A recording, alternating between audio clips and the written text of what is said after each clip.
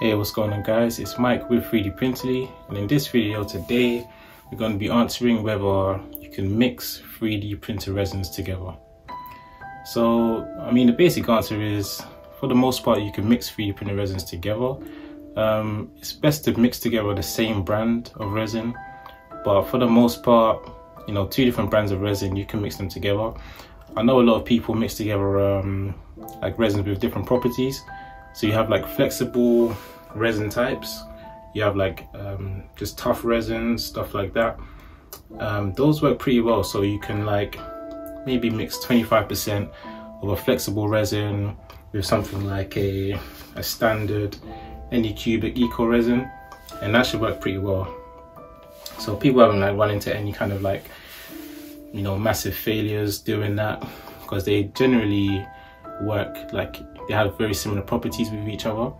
So you can mix different, you know, brands of resin together. Ideally use the same brand, but if you want to use different brands, that should be okay. You know, you can always run a test yourself, but yeah, most people say it works pretty well. Now another question that people ask is whether you can mix resin dyes together, right? So I've actually bought this resin dye. It's got 20 pigments, you know, a bunch of different colors. I don't know if you can see that. So yeah, you got so many different colors. You got like the list of colors there. So this is it's a resin pigment. So obviously it works well with resin. Yeah, you have, it's kind of like a, let me quickly get one out. Just a simple liquid. There's white, not very interesting. Let's find another color. There's a sapphire blue, looks very dark. So all of these different colors of resin dyes, you can mix together with resin. But obviously, you're not going to want to mix it with like a grey or blue resin, or maybe a blue if you mix different colors. But you want to mix with like a clear resin, or yeah, a standard white resin, because they mix like together quite well. I haven't actually mixed them together yet, but what I did is I did a print in clear. So like here's a clear print. It's like a dog. I put together a mesh mixer. Yeah, it's a dog and a lion on top. But yeah, basically I did another model. It kind of failed on the legs, but yeah, you get the point. This is done for my niece. So I didn't actually put the resin mixed together. I literally got the resin dye and I like dripped it on and kind of mixed it in, and then I cured it, let it dry, and yeah, it's come out like a clear kind of pink model, which is, yeah, it's kind of cool, I guess. But instead what you could do is literally get like a small kind of see-through cup, pour your resin in, mix a few kind of drops of the dye, and then, you know, mix it together and then pour it into your resin vat, and that way you can get like a whole new color. You can obviously mix multiple colors, but you know, when you have like 20 different colors there, like you won't really need to mix it, but you can if you want to. You know, you can really narrow down, you know, what specific color you want. And another thing you can do is actually, in the middle of a print, you can mix in more dye. So you could pause the print, mix in some more, swirl it around a little bit, and then you can have multiple colors in one print. So yeah, that can work pretty well.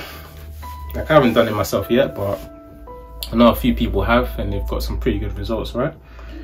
So yeah, you can definitely dye your resin prints. Obviously, I think well, it depends what you want to do. Clear works pretty well, because obviously it's a clear color, then it penetrates through clear quite easily. White is pretty much the same.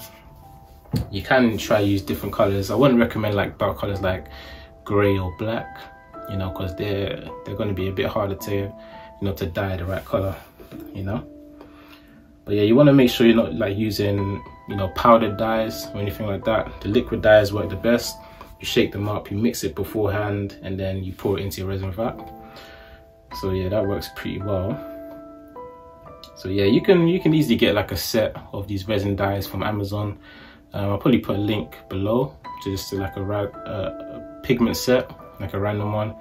I mean, they mostly work pretty much the same. You know, it's the same kind of stuff that you use, right?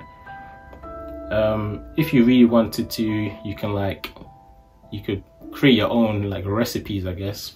So you could do a certain amount of drops and then kind of write down, you know, what combinations you like in terms of the colors, or you can just get like a load, 20 different colors like that, and yeah, you should have a pretty like diverse, you know, group of resins. And in terms of storage, like if you have some spare resin bottles from before, because they need to be that kind of UV protected dark color, so it can, you know, it doesn't cure over time. So I mean, you could probably get some UV containers somewhere that can store up the resin separately, but ideally, yeah, you want to kind of use enough for the print, but there's gonna usually be some left over. So in terms of storage, it works out pretty much the same as other resins. So yeah, you want to kind of hold on to your old bottles of resin, not throw them away. Yeah, hopefully that answers your question in terms of, you know, mixing different 3D printed resins together and being able to dye your resin. So yeah, hope you enjoyed that. Yeah, I mean, it's pretty cool. You know, my niece liked this, so yeah, it's a pretty cool model. But yeah, man, thanks for listening, guys. Yeah, see you in the next one. Peace out.